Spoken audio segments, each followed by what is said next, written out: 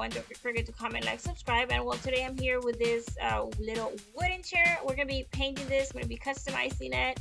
And I actually found two. I found this at the thrift store and I loved them. I thought these would be an awesome project, so I brought them home. And I'm going to be painting one today. We'll paint the other one another day. But yeah, I think this will be perfect for a little decoration or for my doll room.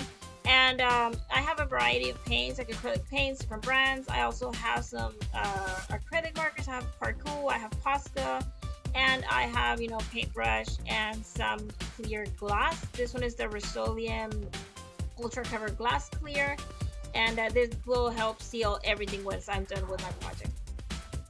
So I'm going to start by using this gesso to cover all the chair. Sometimes while using certain materials, the acrylics won't go on as nicely and you have to give like so many layers, and to avoid that I like using gesso to cover everything. So this is what I'm doing now. I'm going to just cover the whole thing in white, and that'll make it easier for me to go in with the paints.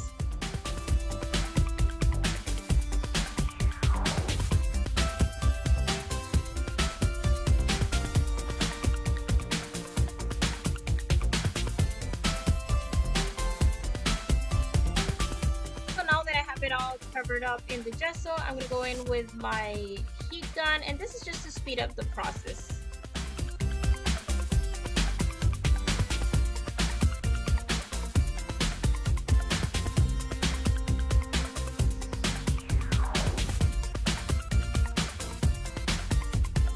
Okay, so once the chair is completely dry, I'm going to be going in with some white acrylic. In this case, I'm going to be using white because my theme will be school theme and I want all the different colors to pop, so I am putting a layer of acrylic because remember, it is white already, but it's gesso, it's not actual paint, so we still need to cover it completely even though it's the same white color.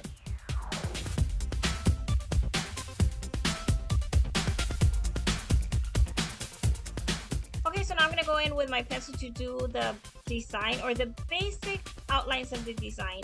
After I have the different little drawings that I want on there, I'm going to go in with my paints, some pasta, some acrylic, just a variety of different paints and colors, but all of them will be acrylic. As you all know, the pastas and the Parkour markers are acrylics as well. They're just in marker form basically. So yeah, I'm going to be, like I said, filling in all of this once I have my design, and then afterwards I will go in with a very thin fine liner Posca to do all the details.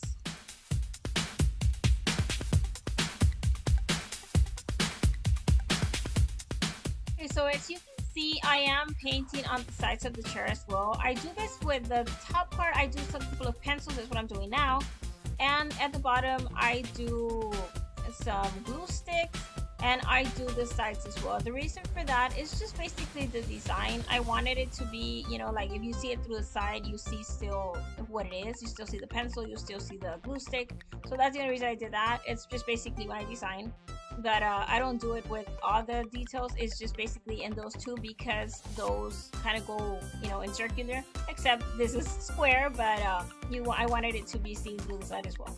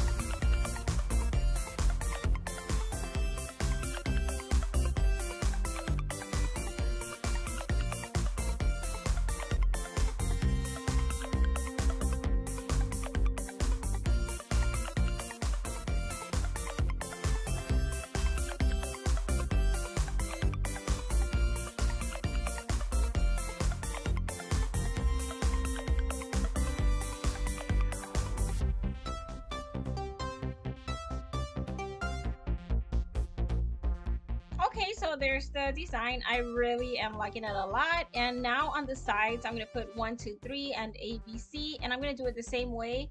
First with a pencil, then with a Posca, and then I'm gonna outline to make it pop.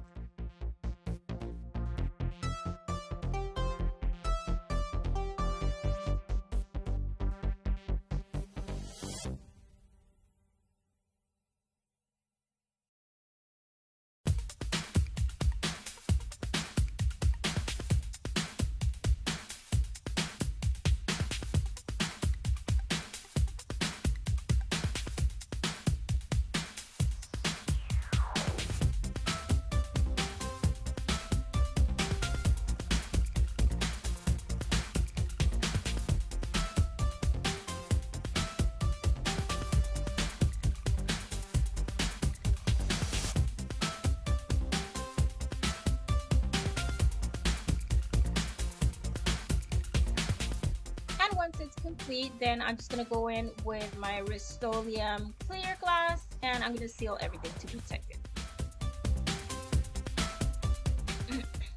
And once I apply the gloss and it's dry, this is how it looks. I really love how glossy and pretty it looks.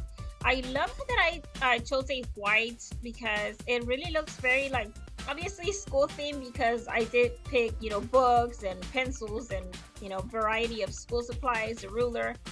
But also the fact that it's white and all the different colors pop, I think it looks very much like a school theme.